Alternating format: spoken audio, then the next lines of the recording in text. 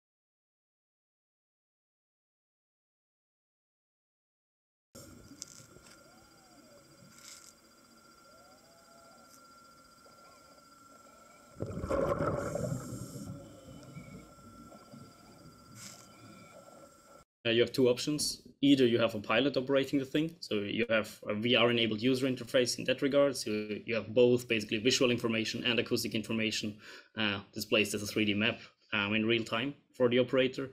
Or of course, if you have an autonomous interface, it's much simpler. You just say, well, we need to search that area or inspect that kind of structure, and it does it for you, basically.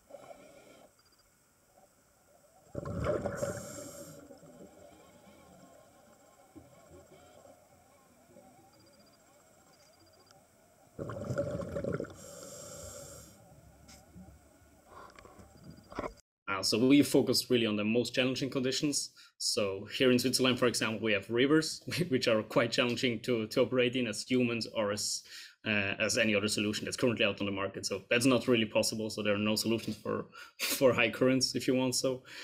Similar problems there are also offshore for example, the tidal currents when you want to operate near these offshore wind farms and so on. So it's quite comparable problems we look at currently.